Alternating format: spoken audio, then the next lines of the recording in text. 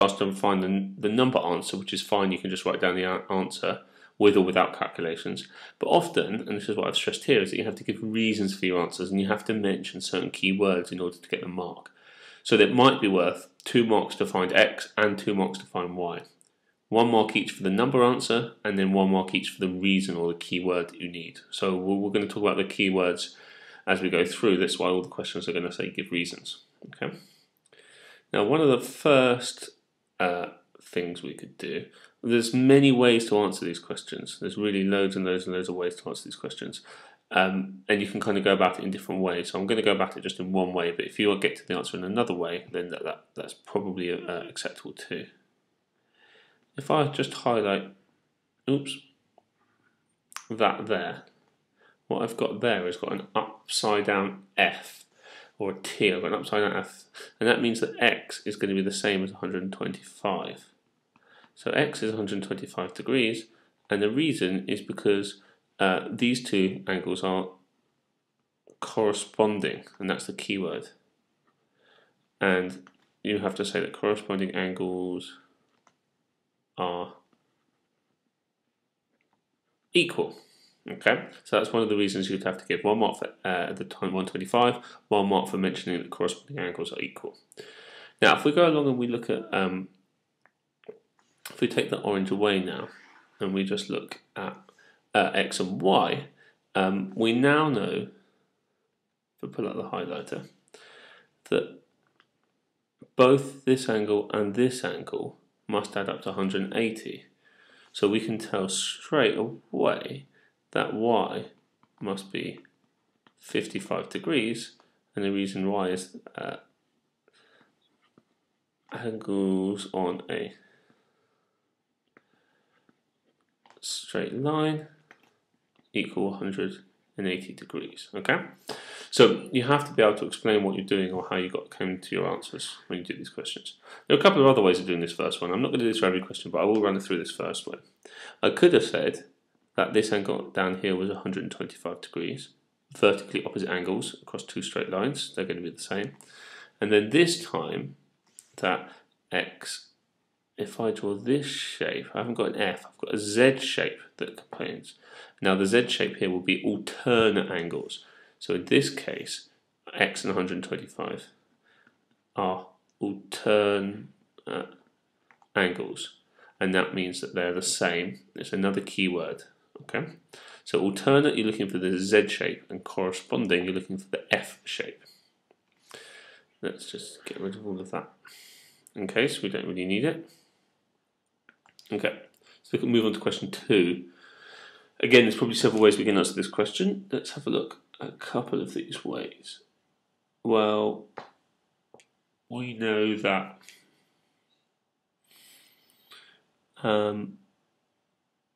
this angle in here must be 118 degrees because these two angles must add up to 180. 62 and 118 add up to 180. And then if I pull out the highlighter again, we can see that this angle here is a nice Z shape with our parallel lines. Remember, our parallel lines are denoted by these 2 arrows here, and in this question it was by these 2 arrows. It tells us that those are the parallel lines. So I can tell straight away that X is 118 degrees because it is an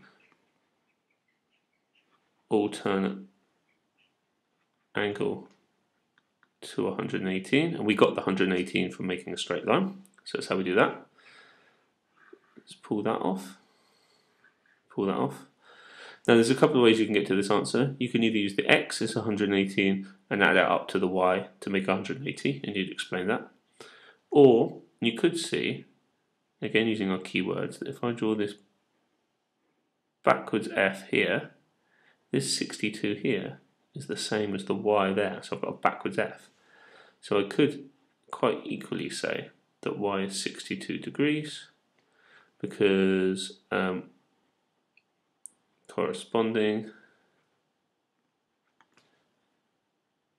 angles are equal. So in this case, Y and 62 are corresponding, the X and 118 are alternate. Okay.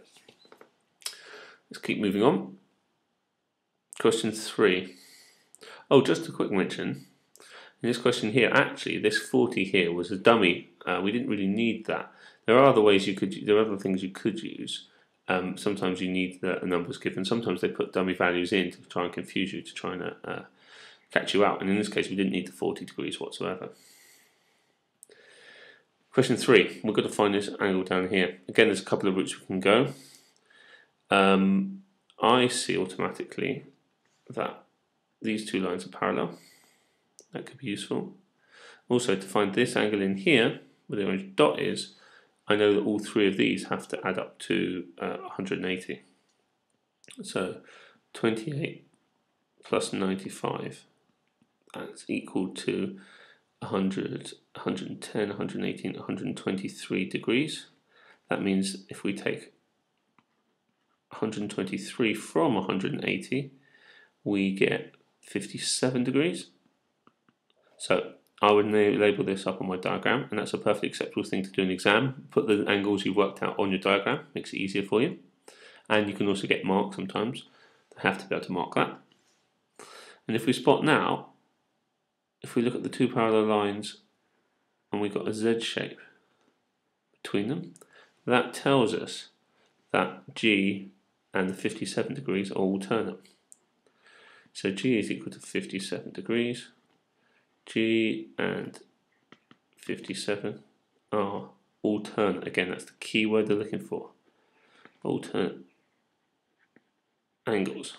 Okay, so first thing we used was a straight line, 180 degrees here, and then we've used we use the fact that G and this 57 make a Z shape, but we have to mention the key word of alternate. Question 4. Find angles X and Y. Okay. First thing I might draw on is this is 180 degrees, 120 degrees, sorry, vertically opposite the other one. These two add up to must be the same. That means we can also work this out because the whole lot must be 360. And if these two are 120 each, that gives us 240. So if we do 360 minus 240, I get 120 degrees. Now I've got to split that equally because both these angles are going to be the same.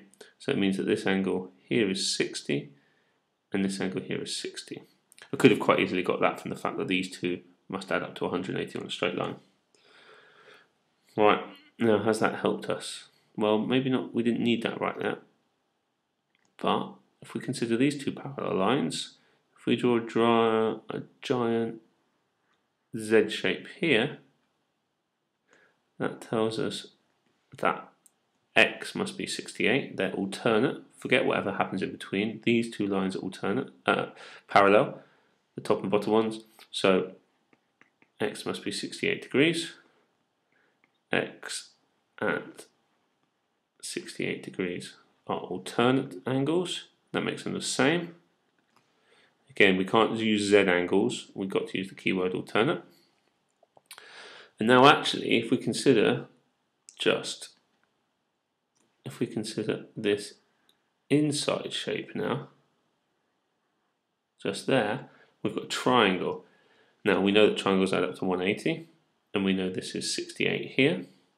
So if we do 60 plus 68, we get 128 degrees, and that tells us that Y must be 52 degrees. So if Y is 52 degrees, the reason for is angles in triangle, the triangle are 180 degrees. So we needed to kind of use a combination of our work in order to find out some of the other answers. Okay. Again, still giving reasons for our answers in case they're asked for in an exam. And last question, quite a complicated diagram here. It's important you spot that this line and this line are the parallel lines. Let's see. Well, if you consider all the way around the outside, it's not very accurate, but if you consider all the way around there, you've got a triangle. That tells us that 92 plus 21 is equal to 110, 113 degrees. So we can find out that x must make that total up to 180 because it's a triangle. So x must be 67 degrees. And the reason angles in a triangle equal 180 degrees. So that's the first bit. Let's just move that orange triangle out of the way, otherwise it will come a bit confusing. Let's also put 100, let's put 67 on our diagram. Well, we know, what else do we know? Well, if we draw a line here, oops, let's draw that again.